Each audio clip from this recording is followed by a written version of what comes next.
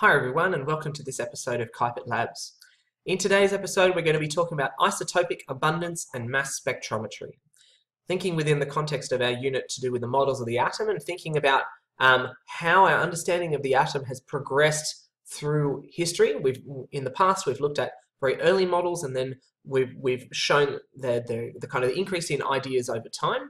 And now we're thinking about a more current model of the atom, thinking about a tool that scientists have available to them to identify the abundance of different isotopes, and that is mass spectrometry. So we're going to talk a little bit about the structure of a mass spectrometer and kind of how the different components in that instrument are put together. We'll talk about then how that they function together to make it work. We'll look at the physical principle, or the principle that involves separating the components, which is separation by deflection, and then looking at interpreting the mass spectrum that results. So this is a simplified kind of schematic of a mass spectrometer. We're going to go through the process kind of step by step in a moment, but so a couple of key features here to show you. We've got a section where there's ionization, acceleration, we've got deflection with the presence of an electromagnet, and then detection at the end, which are the four main stages. So our sample goes in here in the form of a vapor, and then the signal is detected at the other end here. So it's often, we'll think about in a future kind of unit, thinking about how it might be typically connected to a separation technique to analyze components of a mixture. But today we're looking about it of analyzing the isotopes of a particular element. Okay, so where it can be used directly. All right, so let's look through the stages of how this works. The first one is that we get a heated filament lamp, like the sort of thing that you'd have in an incandescent globe, which gives off electrons. So that beam of electrons is fired at right angles with the atoms of the sample that is injected. So it's kind of, if we've got the sample kind of coming in from the side, then the electrons are fired at right angles in order to collide with the atoms of the sample. What it does is, as that collision happens, it knocks electrons off the existing atom, leaving a positive ion or a cation behind. So we have the atoms that entered have now become positive ions. And the idea is that these positive ions are now subjected to an electric field. They're accelerated. So we have a positively charged kind of electrode behind them that repels or pushes them in towards the direction of a magnetic field, which is where the separation is going to happen. So it has the effect of pushing them horizontally into the rest of the instrument. As these ions enter this magnetic field, that because of the strength of that magnetic field and its fine tuning, that these ions are then deflected. So their path is deviated or bent, or according to a curve, and that this is based on the ratio of their mass to their electric charge, or M/Z is kind of the technical term for it.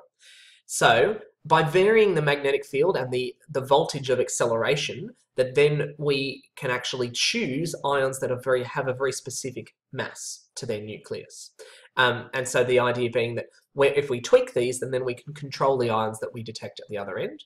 The ions that pass through the magnetic field, it hits the end and we get a signal, which is then amplified, which it works largely the same as an amplifier takes a signal from an electric guitar and boosts it up so you can hear it, so that it has the effect of making it more visible or easily understood. And then this detector that's got this amplified signal creates a mass spectrum. So that's the output. So it shows two kind of things in this situation. The first one is the relative atomic mass of each isotope in atomic mass units, which is kind of the theoretical unit of measurement of something at the atomic scale. So whether it's 46 or it's 23 or it's 12 or whatever. So, carbon 12 has an atomic mass of 12 mass units, or atomic mass, AMU. Okay, so that it shows, all right, so this is the mass of the isotope, and also its relative abundance as a percentage of the whole sample. So once all the atoms of the sample have passed through, then it looks at, okay, well, how abundant is each version of that element in that mixture? Okay, so let's just have a quick talk through this idea of separation by deflection. Okay, so this is, again, a pretty simplified schematic of what happens, but showing in particular this curved section, which is our magnetic field. So what happens, we've got our sample that is accelerated and then travels into the magnetic field. Now, positively charged particles, when they're subjected to a magnetic field, will be deflected into a circular path. Now, obviously, we don't have a full circle here, but we do have a portion of a circle in this path here. And the idea is that the strength of that magnetic field controls how strongly those particles are deflected. Okay, so we've got some particles which are too heavy. What happens is that they get there. That's our purple path.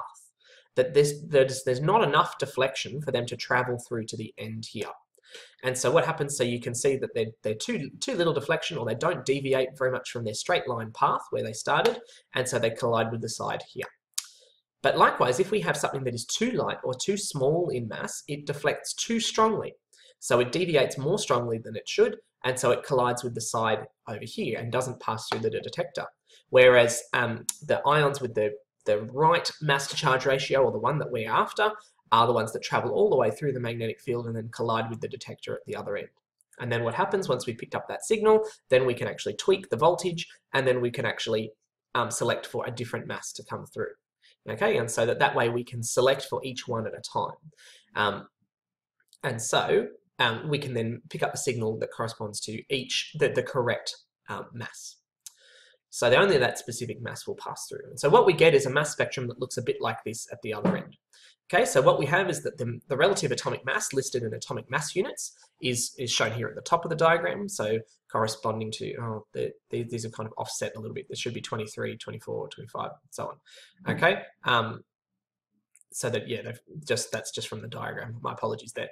And so then the idea of actually, saying this is what corresponds to the signal from each of those masses. So that should be 24, 25, and 26. And so then it shows you the relative abundances underneath. So saying that of the samples that were measured, 78.7% of it had an atomic mass of 24 AMU. Okay, only 10.3 had 25, and 11.2 had 26. But so then that gives you that we can use that information to help us calculate the average atomic mass, or average molar mass, of that particular element. So this one happens to be corresponding to magnesium.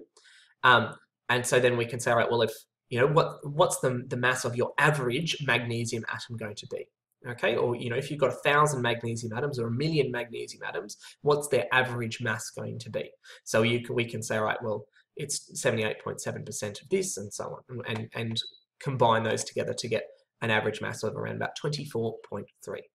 Okay, so what we've seen is that we can use mass spectrometry for us to be able to separate and detect the different isotopes of a given element, to measure their relative abundance, that then we can use to calculate the average molar mass of each element.